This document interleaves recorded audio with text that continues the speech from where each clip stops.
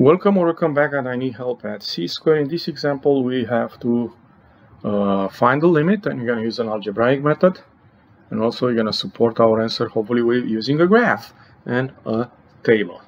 So first of all, let's take a look. I'm going to take this 0 and plug it in this expression, and I'm going to end up with 0 over 0, which is an undefined form. We cannot do anything with this one, so that tells us we should use a different method, not substitution, to find this limit.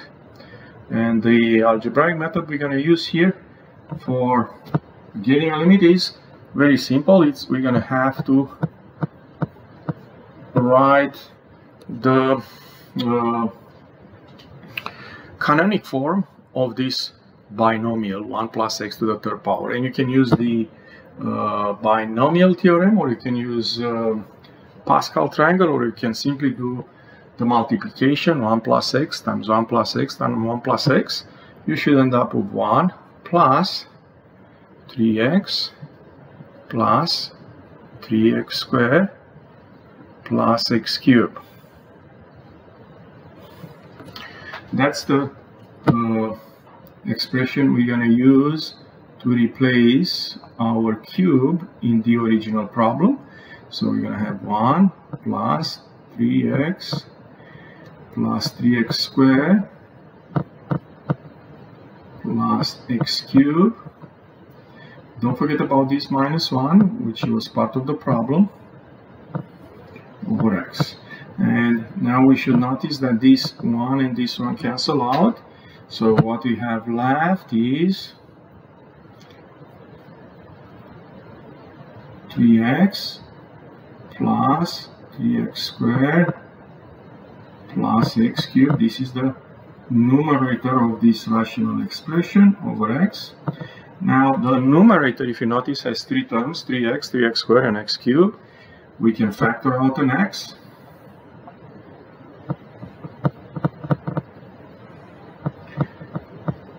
And we're going to have x times 3 plus 3x plus x squared over x.